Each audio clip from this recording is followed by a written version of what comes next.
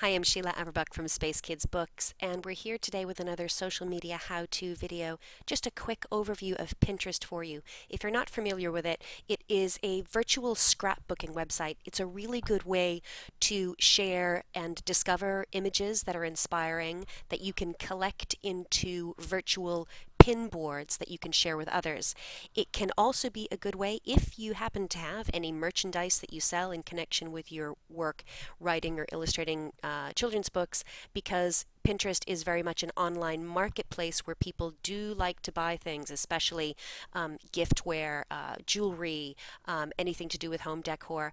Just come to Pinterest.com and click to sign up with Facebook or sign up with email. Once you've filled in these fields, you will have to go back to your email to your inbox to confirm that you want to join Pinterest. The way that you would use it is to click either in the upper right hand corner or in the upper left hand corner. The upper right hand corner, where you see the cross, will allow you to upload a pin, also known as an image, from your own computer. You can click here to enter a website address and it will scan that website for images that you might want to pin onto your board, or you can go down here and create your own virtual pin board. I created one the other day called Inspiration Mars.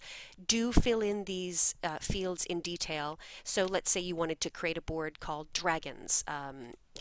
Dragon images, dragon illustrations.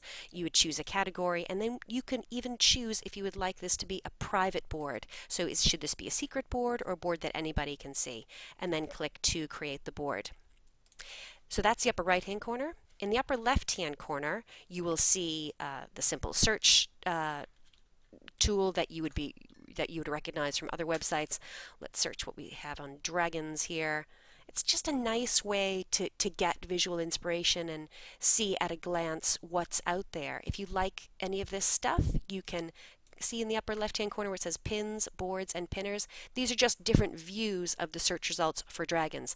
So pins are individual images, but if I click on the next tab, I'll see pin boards that have already been created that grab dragon images that you might want to follow. The third tab here is pinners, showing you a pinner is a person, showing you people who are pinning things to do with dragons. I am aware that there are some writers out there who do have merchandise. I got the chance to meet Garth Nix when he attended the Edinburgh International Book Festival last year, and he showed these gorgeous little silver bells that he got a silversmith to create in line with his Old Kingdom trilogy. And these are hugely possible.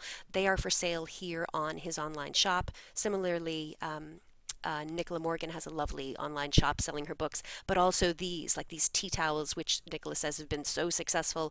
This is the kind of thing that would be ideal to share on Pinterest, because people who go there are very much in a buying mindset.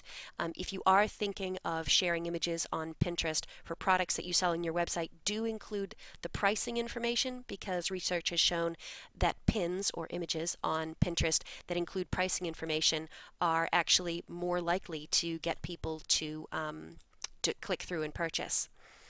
There has been a really good guest blog recently on Jane Friedman's blog about other ideas for how writers can use Pinterest, and I will include a link to that from this blog. But here's a quick one I wanted to show you, which is how the writer Lucinda Brandt creates pin boards, which are inspiration, showing pin boards dedicated to her individual novels, showing images and descriptions of how